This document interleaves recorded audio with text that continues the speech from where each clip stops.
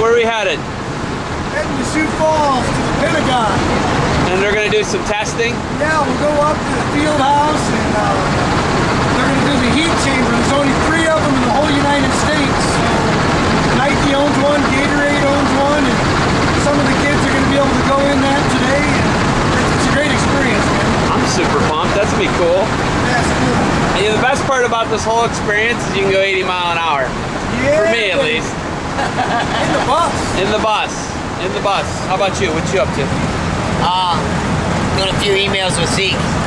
Okay. He's down in Florida at the coaches convention, and we got a lot going on back at ASU, so we're back and forth on the emails, trying to get things lined up with our director of ops, and yeah, just hustling. Always working. Always working.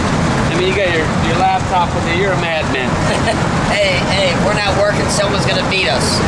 And I don't like that. That's a good way to look at it. I don't like being outworked. I hear that. It's something you can control. What's that? He said he don't like being outworked, and I said that's something you can control. Got that right. Ain't nobody gonna outwork